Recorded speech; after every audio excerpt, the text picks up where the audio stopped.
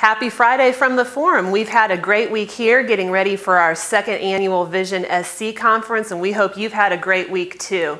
When we launched the Forum, our goal was to provide great information about things that are happening all over the country, exciting policy innovations that really can show the way to a brighter future here in South Carolina. And that's why we're so excited this year to be welcoming a great lineup of speakers. We have Congressman Jeff Duncan from right here in South Carolina, who's going to be talking to us about South Carolina's opportunity to be part of the energy independence revolution.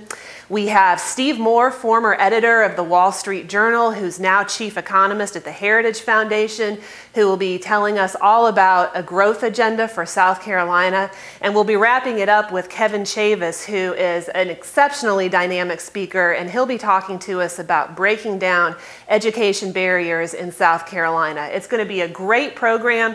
We're going to be talking about the dynamic blueprint that's going to show us the way to unleash opportunity for everyone in South Carolina.